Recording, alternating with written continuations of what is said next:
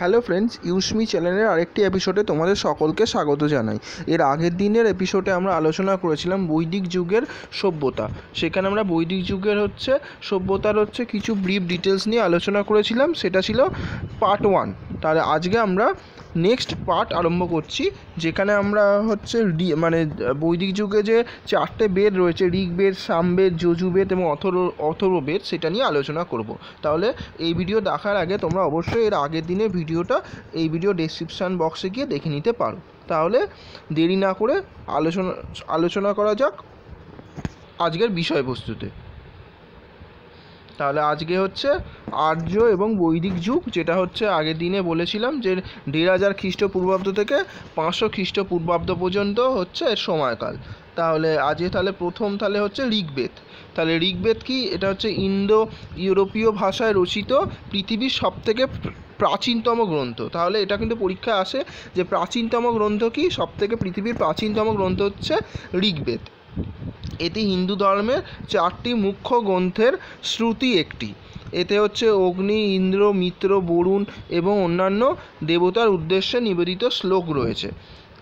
4টে বেদের মধ্যে ঋগ্বেদ সবথেকে প্রাচীন ধর্মীয় পাঠ ছিল বিশ্বে। এই জন্য তাকে মানব জাতির প্রথম আইন বলা হয়। তাহলে এটা কিন্তু ইম্পর্ট্যান্ট কোশ্চেন, যে মানব জাতির প্রথম আইন কাকে বলা হয়? ঋগ্বেদকে বলা হয়। তাহলে এরপরে ইম্পর্টেন্ট কয়েকটা পয়েন্ট এরপরে আমি বলছি ঋগ্বেদ সম্পর্কিত। যেমন প্রথম তিনটি বেদ তাহলে কি? ঋক, সাম, যজু, এদেরকে একত্রে বলা হয় বেদ ত্রয়ী। তাহলে এটাকে প্রকৃত বেদ বলে।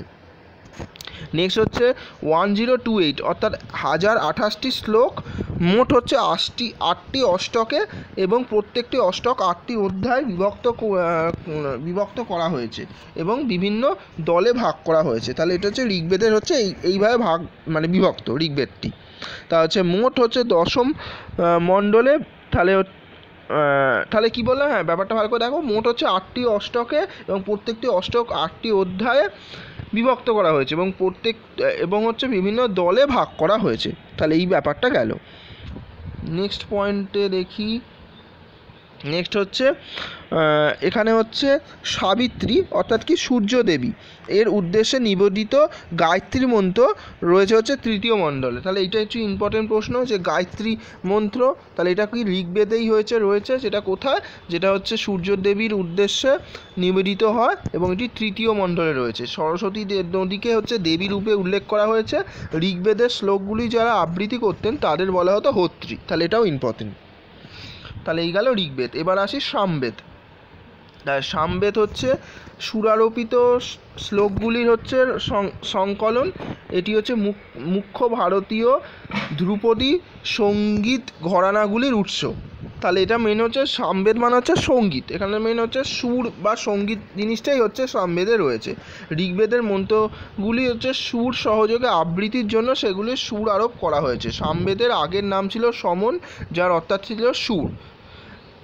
এর শ্লোকগুলি সামগানও বলা হয়। বিভিন্ন ধর্মীয় আচার অনুষ্ঠানে সামগানগুলি গাওয়া হতো। এতে মোট 1875টি পদ্য রয়েছে, যেগুলো প্রাথমিকভাবে ঋগ্বেদ থেকে নেওয়া হয়েছে। তাহলে এই গেল ঋগ্বেদ। এবার আসি নেক্সট বেদ কি? যজুর্বেদ। যজুর্বেদ কি? বিভিন্ন ধর্মীয় আচার অনুষ্ঠান এবং যাগযজ্ঞের মন্ত্র ও উচ্চারণবিধি এখানে রয়েছে। রাজসূয় এবং বাজপেয় যজ্ঞের কথা প্রথম এটা উল্লেখিত রয়েছে।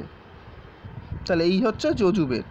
তাহলে যজুর্বেদ তাহলে বোঝা গেল এখানে ধর্ম, যজ্ঞ, আচার অনুষ্ঠান এই সমস্ত কিছুই যজুর্বেদে রয়েছে। যজুর্বেদের কিন্তু আদি নাম ছিল যজুমসি, এটাও তাহলে মনে রাখতে পারো। আর শতপথ ব্রাহ্মণ যজুর্বেদের একটি অংশ। তাহলে এই দুটো পয়েন্ট মনে রাখতে পারো। আর যজুর্বেদের সময়কাল রচনার সময়কাল 1200 খ্রিস্টপূর্বাব্দ থেকে 1000 খ্রিস্টপূর্বাব্দ। সংকলিত মন্ত্রের বেদকেই যজুর্বেদ বলে। হিন্দু সাহিত্যের যাগযজ্ঞ জন্য মন্ত্রের প্রাচীন পাঠের এটি একটি সংকলন।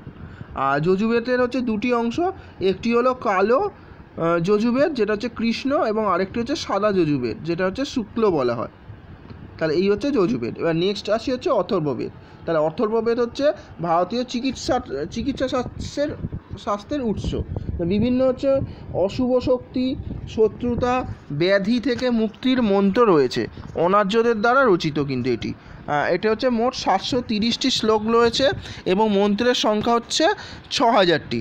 দৈনিক জীবনযাত্রার হচ্ছে বিভিন্ন আচরণবিধির কথা উল্লেখ করা হয়েছে। বিভিন্ন তান্ত্রিক ক্রিয়া, মারণ, উচ্চাটন, কালা জাদু আলোচিত হয়েছে। এটা হচ্ছে সময়কাল হচ্ছে 1200 খ্রিস্টপূর্বাব্দ থেকে 1000 খ্রিস্টপূর্বাব্দ। এর হচ্ছে আদি নাম হচ্ছে অথর্বা বিঙ্গ রস। তাহলে এই যে হচ্ছে এরা হচ্ছে আদি নাম। প্রতিটি বেদের হচ্ছে আবার 4টি ভাগ রয়েছে, যেটা হচ্ছে সংহিতা, ব্রাহ্মণ, আরণ্যক এবং হচ্ছে উপনিষদ। তাহলে এই যে প্রত্যেকটি বেদের হচ্ছে এই 4টি করে ভাগ হয়েছে। তার মধ্যে ইম্পর্টেন্ট ভাগ হচ্ছে কি উপনিষদ। তাহলে যেটা হচ্ছে বৈদিক যুগের শেষ দিকে 600 খ্রিস্টপূর্বাব্দের কাছাকাছি সময় পাঞ্চাল এবং হচ্ছে বিদেহ নামক হচ্ছে জনপদে পুরোহিতদের দাপট এবং ধর্মীয় আচার অনুষ্ঠানের জটিলতা বৃদ্ধির প্রতিবাদে হচ্ছে জনমানসে হচ্ছে ক্ষোভের সূচনা হয়। এই সময় হচ্ছে উপনিষদগুলোকে রচিত করা হয়। উপনিষদে রয়েছে হচ্ছে দার্শনিক আলোচনা, তারপর হচ্ছে সমালোচিত হয়েছে যাগযজ্ঞের আচার, সর্বস্বতা হচ্ছে কি ব্যাখ্যা করা হয়েছে। এখানে হচ্ছে পরমাত্মা বা ব্রহ্মের সঙ্গে আত্মার হচ্ছে সম্পর্ক এখানে রয়েছে। এরপরে হচ্ছে উপনিষদগুলোর মধ্যে হচ্ছে সর্বাপেক্ষা প্রাচীন এবং গুরুত্বপূর্ণ হচ্ছে বৃহদারণ্যক এবং হচ্ছে যে যান্দোগ্য উপনিষদ। তাহলে বৃহদারণ্যক পবিত্র চিহ্ন ওমের ওপর হচ্ছে গুরুত্ব দেওয়া হয়েছে। তাহলে এই গেল হচ্ছে উপনিষদ। তার সব মিলিয়ে হচ্ছে 108টি উপনিষদ রয়েছে। 800 খ্রিস্টপূর্বাব্দ থেকে 500 খ্রিস্টপূর্বাব্দ পর্যন্ত হচ্ছে উপনিষদের সময়কাল বলে পরিগণিত হয়। 11টি উপনিষদকে মুখ্য উপনিষদ বলে। উপনিষদগুলি হচ্ছে আধ্যাত্মিক এবং দার্শনিক। আর এটা হচ্ছে বৈদিক যুগের হচ্ছে তার মানে কি শেষ সময় পর্যায়ে হচ্ছে এটি হচ্ছে রচিত করা হয়েছিল। উপনিষদগুলোকে বেদারিতাও বলা হয়।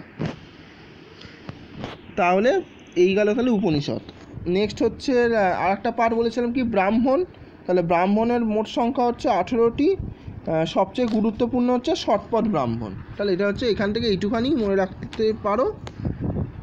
নেক্সট হচ্ছে আরণ্যক হচ্ছে আরেক নাম হচ্ছে এটাকে বলে বন গ্রন্থ, মানে হচ্ছে ফরেস্ট বুক। তাহলে আরণ্যকটাও ইম্পর্টেন্ট। এখানে হচ্ছে আরণ্যকে লেখা আছে হচ্ছে বৃদ্ধ বয়সের সংসার ধর্ম পরিত্যাগ করে অরণ্যবাসী হয়ে ধর্ম জীবনযাপনের প্রয়োজনীয়তা তত্ত্ব এতে লেখা আছে। এবং এগুলি হচ্ছে অরণ্যে বসবাসকারী সাধুরাই হচ্ছে আবৃত্তি করে পড়তেন। শিক্ষকেরা হচ্ছে আরণ্যকের বিষয়বস্তুগুলো হচ্ছে ছাত্রছাত্রীদের কাছে পৌঁছে দিতেন। আরণ্যকের আরেক নাম হচ্ছে কর্মকাণ্ড। আরণ্যকের হচ্ছে আবার 2টি আরণ্যক আছে, একটা হচ্ছে আত্রেয় আরণ্যক আর হচ্ছে তেত্রেয় আরণ্যক। আত্রেয় আরণ্যক হচ্ছে 5টি অধ্যায় আছে আর তেত্রেয় আরণ্যক হচ্ছে 10টি অধ্যায় আছে। আর নেক্সট হচ্ছে বেদাঙ্গ হচ্ছে 6টি ভাগ আছে, এগুলো এইটুখানি মনে রাখতে পারো। নেক্সট হচ্ছে উপবেদকে হচ্ছে সহায়ক বেদ বলা হয়। টোটাল হচ্ছে 4টি উপবেদ রয়েছে, যেটা হচ্ছে ধনুবেদ, যেটা হচ্ছে যজুবেদের হচ্ছে একটি উপবেদ। নেক্সট হচ্ছে গান্ধর্ব বেদ, যেটা হচ্ছে সামবেদের হচ্ছে একটি উপবেদ।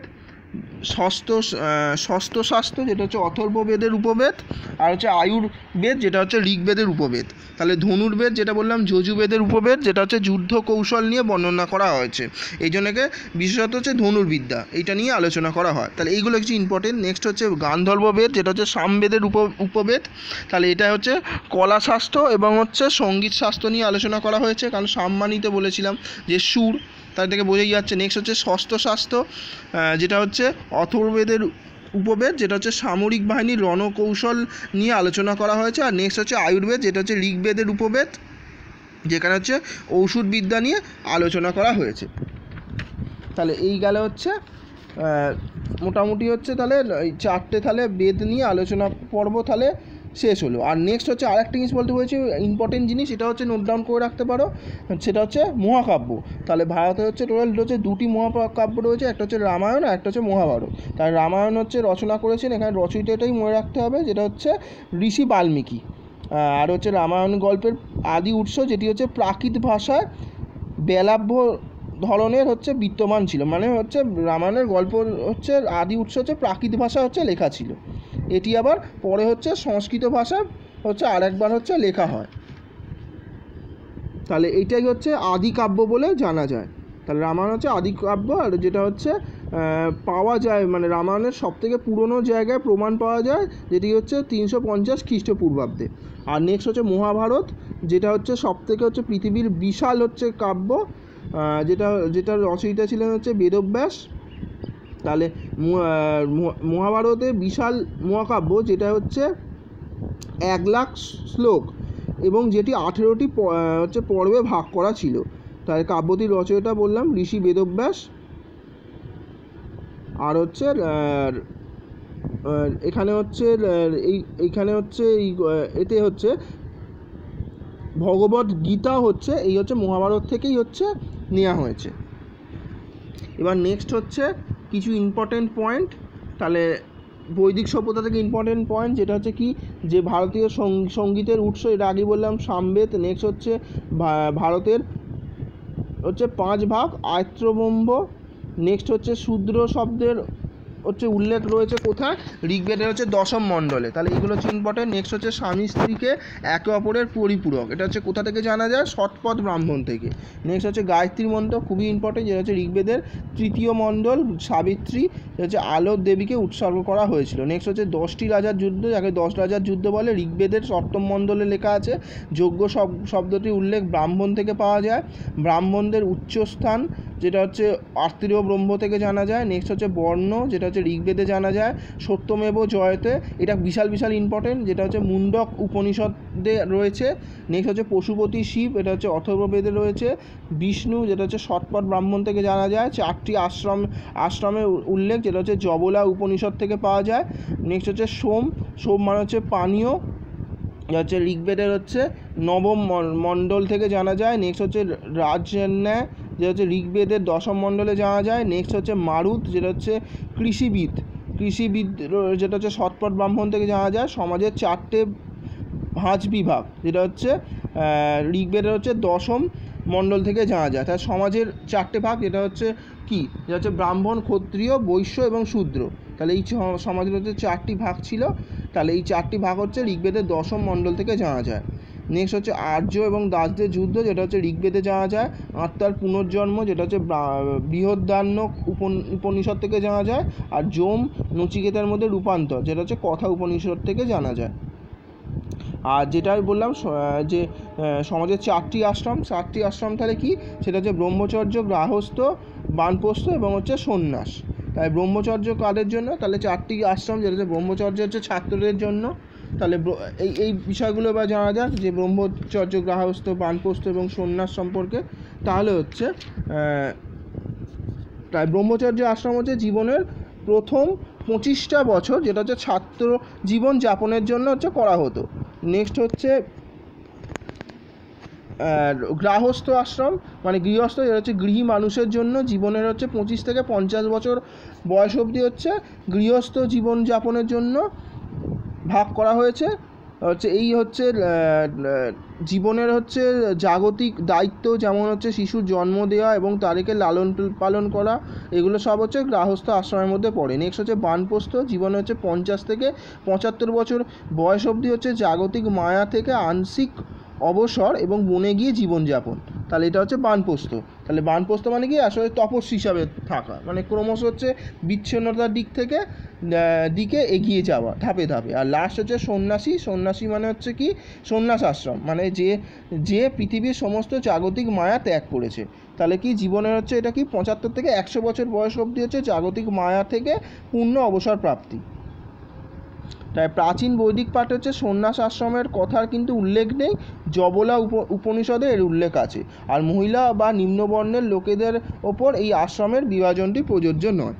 আর হচ্ছে বৈদিক যুগে হচ্ছে জীবনের এই 100 মানে বছরকে হচ্ছে এইভাবে 4টি অধ্যায় মানে ভাগ, মানে কি হচ্ছে, মানে প্রাচীন বৈদিক যুগে কিন্তু জীবনের মানে 100 বছরকে 4টি অধ্যায়ে ভাগ করাটা কিন্তু সেই সময় শুরু হয়নি, এটা কিন্তু পরবর্তী বৈদিক যুগে হচ্ছে শুরু হয়েছিল।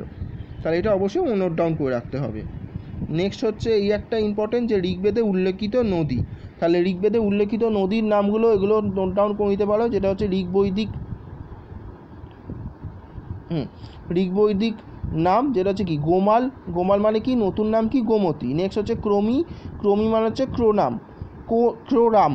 নেক্সট হচ্ছে কুম্ভ মানে হচ্ছে কাবুল। নেক্সট হচ্ছে সুবাস্তু মানে হচ্ছে সোয়াত। সিন্ধু মানে হচ্ছে ইন্দাস। দিশা দবতী। নেক্সট হচ্ছে ঘাগর বা চিত্রাঙ্গ। নেক্সট হচ্ছে শতদ্রু যেটা হচ্ছে সাতলেজ বলা হতো। নেক্সট হচ্ছে বিপাস মানে হচ্ছে বিয়াস। নেক্সট হচ্ছে পারুশনি মানে হচ্ছে রাবি নদী। নেক্সট হচ্ছে অশিকনি মানে হচ্ছে চেনাব। বিতস্তা মানে হচ্ছে ঝিলাম। নদীতারা মানে হচ্ছে সরস্বতী। তাহলে এই হচ্ছে নদীগুলোর হচ্ছে আগেকার নাম এবং হচ্ছে এখনকার নতুন নাম। তাহলে এগুলো হচ্ছে অবশ্যই নোট ডাউন করে রাখো, এগুলো হচ্ছে পরীক্ষায় বারে বারে এগুলো কিন্তু মাঝে সাঝেই দেয়। একটা পুরনো নদীর নাম দিয়ে দিল। এবার নেক্সট পয়েন্টে যাই, এটা হচ্ছে বলে দিলাম। হ্যাঁ, লাস্ট পয়েন্ট হচ্ছে পরবর্তী বৈদিককালের রাজ্য। তাই রাজ্যগুলোও কিন্তু খুব ইম্পর্টেন্ট, এটা হচ্ছে পরীক্ষায় দেয় যে একটা আগেকার নাম হয়তো রাজ্য এখনকার কোথায় অবস্থিত, তাহলে এগুলো কিন্তু অবশ্যই মনে রাখতে হবে রাজ্যের নামগুলো।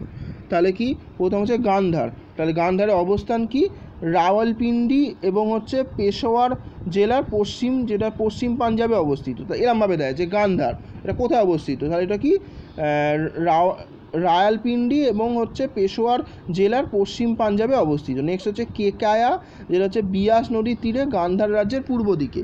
নেক্সট হচ্ছে উত্তর মাদ্রা কাশ্মীরে অবস্থিত। পূর্ব মদ্র কাংড়ার কাছে। নেক্সট হচ্ছে দক্ষিণ মদ্র অমৃতসরের কাছে। কুশীনগর, তাহলে কুশীনগর হচ্ছে উত্তরপ্রদেশের উত্তর দিকের এলাকা। নেক্সট হচ্ছে পাঞ্চাল, তাহলে পাঞ্চাল কোথায় কোথায় এলাকা, যেটা হচ্ছে বারেলি, বাদায়ুন এবং ফারুকাবাদ উত্তর প্রদেশের হচ্ছে কিছু জেলা নিয়ে। নেক্সট হচ্ছে কাশী হচ্ছে বর্তমান বারাণসী মানে বেনারস যেটা। নেক্সট হচ্ছে কোশল হচ্ছে উত্তরপ্রদেশের ফৈজাবাদ এলাকা। তাহলে এইগুলো অবশ্যই নোট ডাউন করে নাও।